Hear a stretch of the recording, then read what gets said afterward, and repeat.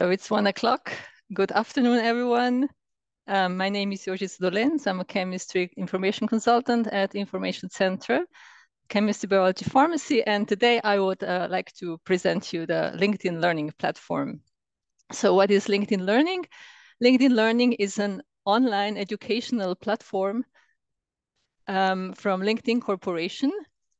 The platform now offers over 16,000 courses on business, technology, and creative skills. And they are now available in 13 different languages. Of course, most of the courses are in English, but you can find also courses in Italian, in German, in Spanish, and so on. I'm going to show you that in a minute. Some of the LinkedIn courses offer certificates as well, or there are courses with which you can prepare for certificates.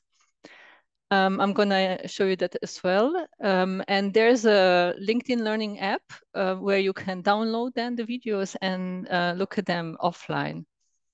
Now at ETH Zurich, LinkedIn Learning is available through the IT shop, but only for the ETH employees, unfortunately not for the students. So the students can get, their subscription over LinkedIn, and one has 1 month for free, and then one needs to pay.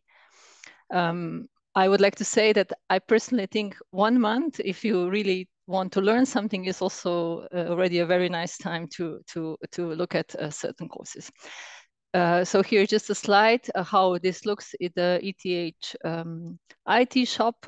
So if you want to search for a LinkedIn Learning subscription, you just you search really for the keywords, and then as soon as IT services activate your account, you'll get an email, and then you can log in through the main LinkedIn learning page using ETH credentials. So there's nothing special. It goes as soon as you have the license from the ETH, you can do what I'm going to show you now.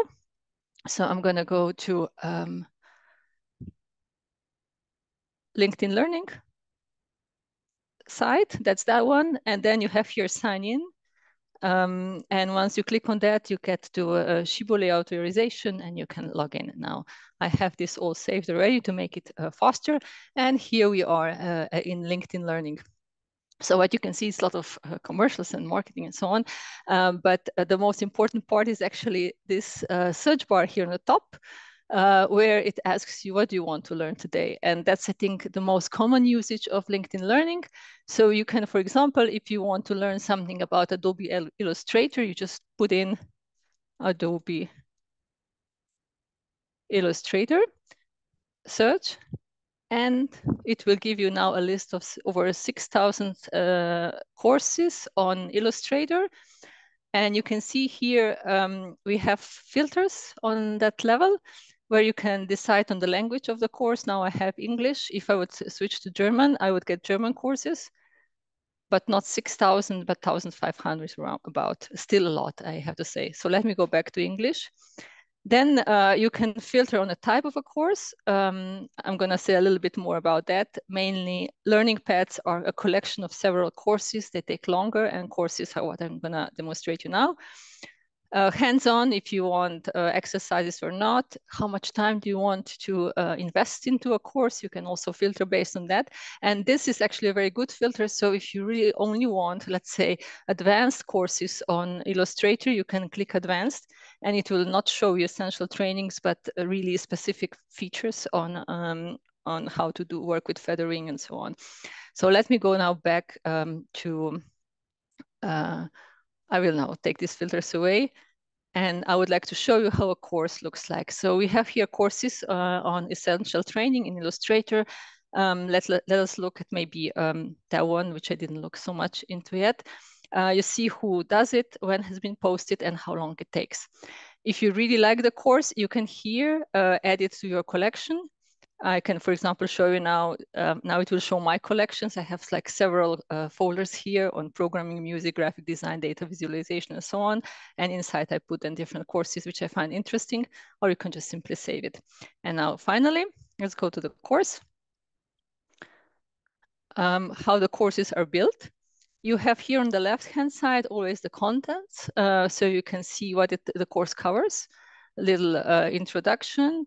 Then in this case, things about the environment, selection tools, transforms, shape and line tools, and so on. And for example, if you want to know more about drawing basic shapes, you can just go and look only at that part if you like, yeah? And then you get the course about this. Now I can't see why there's no sound, but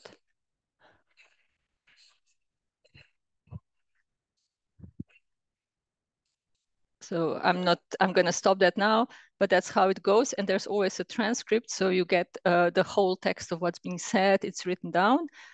And then if you go into the overview, you can see more about the educator who does that, how the course is evaluated. You have very often exercise files that you can download, and you can see what kind of certificate you can get for that particular course. In this case, it's just a LinkedIn Learning certificate. And what is also nice, you get sometimes good suggestions for related courses which you didn't maybe think of and you like, and then you can visit them. So that's a very short preview of one course. Now, for those who are not interested, let me go back, who are not interested in design, but maybe in programming, I can go to Python. And you then get like lots of courses on Python. Maybe I can show you now what a learning path is. So we are now looking at courses, but if you would want to see a learning path, then you would get a collection of courses that take much longer. This one is 31 hours long, become a software developer. And then you get like really, really many courses joined together in a so-called learning path which are essential for software development. This is also, I think, very nice. Maybe another example for those who are interested in Microsoft Office, I have here Microsoft Excel. So the same, you have different types of courses, videos, courses, learning paths, and you can go around that. Now, with that, I will not browse here anymore. I would like to briefly show you what this here on that side means. So of course, you can tell LinkedIn Learning about your career ideas, and it will give you suggestions what kind of courses you can take. There's II coaching, where you can ask what kind of courses would be suggested on a certain topic. I'm not going to do that.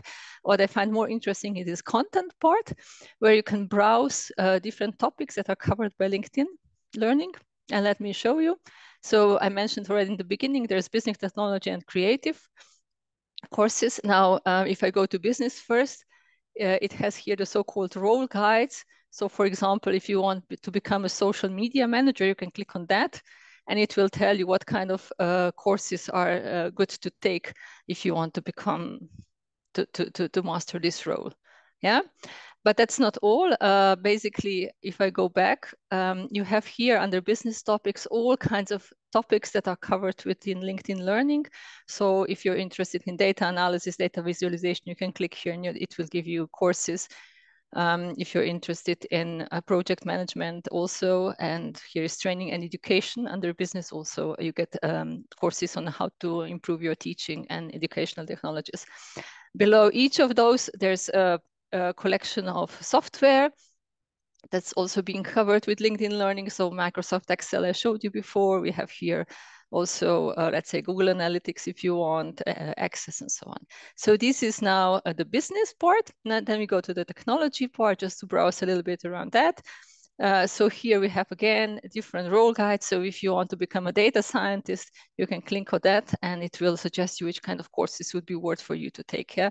So prompt, generative AI, all kinds of skills and so on. These are really just suggestions. And also here you can say on which level you want to look into that. Yeah. So if you go to advanced, then more interesting things come up. And more general browsing in that field will give you different technology topics from AI, machine learning, generative AI, to cloud computing, to data science, to security skills, software development, and again, different software you can learn about on LinkedIn Learning. Okay, and now the last one for creative people, there's also something on LinkedIn Learning. So here, if you want to become, for example, a graphic designer, LinkedIn Learning will give you top courses for beginners or for advanced if you want.